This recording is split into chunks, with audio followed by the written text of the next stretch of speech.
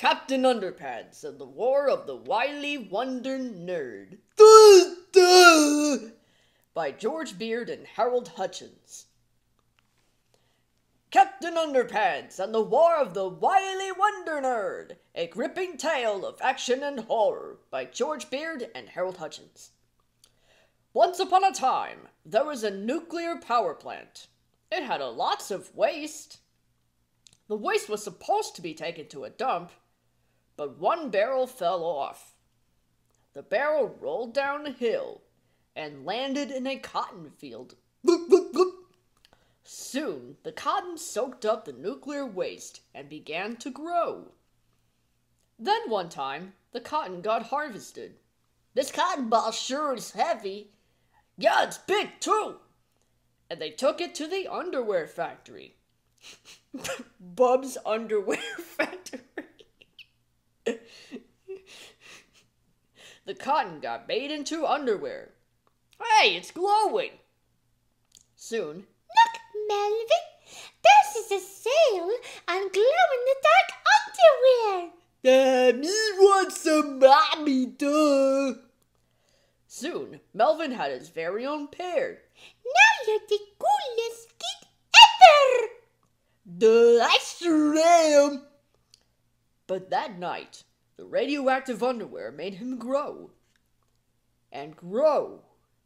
And grow. The next morning, Melvin woke up. So he walked to school. "I'm grumpy." "Sir, a giant bird is attacking the city. Call the army and stuff."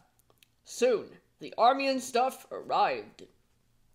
Then there was a big war. "I'm telling." Wonder Nerd picked up a tank and threw it.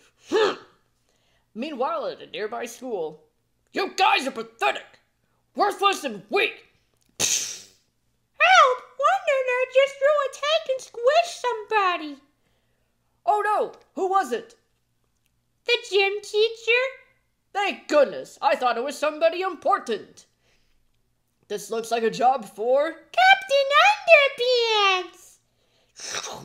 "Hey, Wonder Nerd, quit it." "I'm not a nerd, I'm cool, my mommy said so."